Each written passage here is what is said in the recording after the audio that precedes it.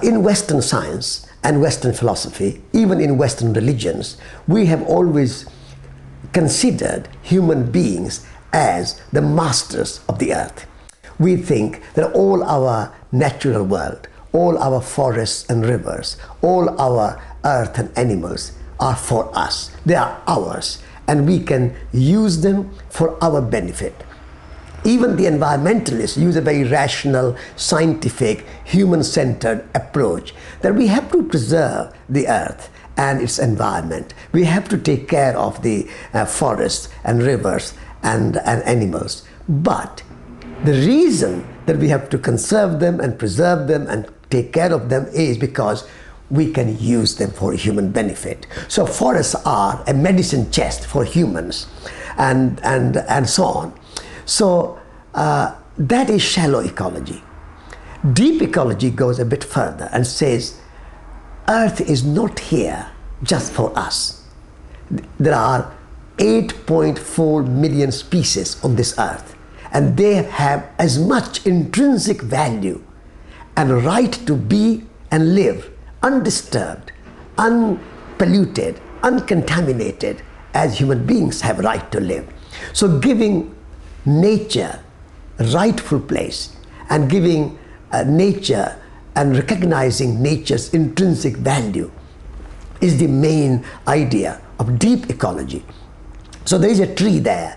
The tree is good in itself. Tree is not good because it is useful to humans. Tree is not good just because it gives us a kind of oxygen or firewood or wood for the house or flowers or fruit. Tree has intrinsic value. River has a right to flow unpolluted, uncontaminated, undammed.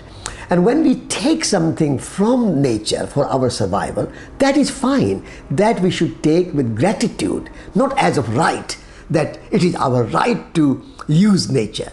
But we say it is a gift from nature, and we receive it with gratitude, and we reciprocate it by looking after it, by composting it, by not polluting it, and by giving respect to it. I have gone even a step further than deep ecology. I have called it reverential ecology, which goes further in the sense that I consider nature sacred, nature divine. Nature is the home of gods. So it is not only has intrinsic value and has a right, but it is also sacred. Sacred means it maintains life.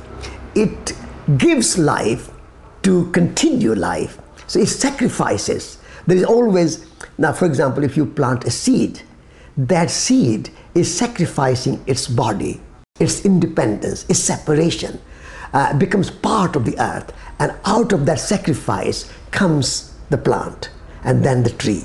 So in the same way, every life, all life, sacrifice itself to maintain life and to continue life. That's the idea of the sense of the sacred. Life is sacred, nature is sacred, and therefore we must have a deep and profound and unquestioning reverence for all life, and human life as well as other than human life. And human life is not more sacred than life of the plants or the animals. All life is equally sacred. So I go a step further than deep ecology, and I call it reverential ecology. So from shallow ecology, you move to deep ecology, and from deep ecology, you go even further and call it reverential ecology. So that way, we don't see that Earth is just for us. Earth depends on mutuality, reciprocity, interdependence, interconnectedness. These are the qualities, rather than saying that humans are here to rule over the earth. When you are creating a new worldview and a new paradigm, your thinking, your language, your expressions, your way of communication changes, because the old worldview depended on this idea that somehow human beings are superior. They have a kind of superiority complex because of the old paradigm thinking, and we are somehow here to rule over the earth. Now that language has to change, and we are creating a new language of respect and reverence and sacred sense of the sacred and deep ecology. So this is a kind of connectivity. The old idea of which is old paradigm is Darwinian thinking, that it is a whole natural selection, it's survival of the fittest, and all species are compete with each other to survive. Whereas deep ecology and reverential ecology, even more so, says that species are not in competition with each other to survive. Species are in a continuous dance of mutuality and reciprocity and connectivity. And that is an old Indian Hindu idea of dance of Shiva. If you go to Indian temples, you see the statues of dancing Shiva. Dancing Shiva is the nature of the universe.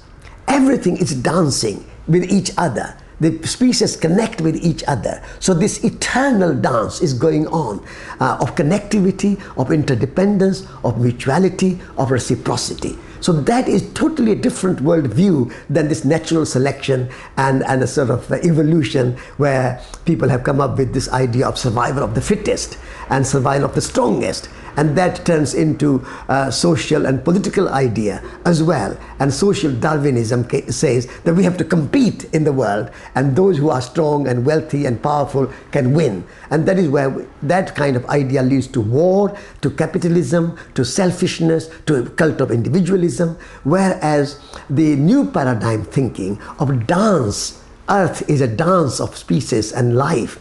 Dance of life gives a new twist, and it considers the whole earth as one interconnected living earth, living organism. And that's where the scientific theory of Gaia fits in very well. Because James Lovelock's idea that this is a living earth and we are all part of this one living organism rather than competing with each other. So that also takes Darwinian idea of evolution a step further and creates a new worldview of interconnected living organism as earth. So I think that is very good. There are many, many new scientific thinking and scientific ideas and theories are coming up, such as complexity and chaos theory and quantum physics and systems thinking. And people such as James Lovelock, Fritjof Capra, Rupert Sheldrake, Vandana Shiva, all these scientists are working in the field to create new way of connecting with the earth. And that requires a new language, new expression, a new way of looking.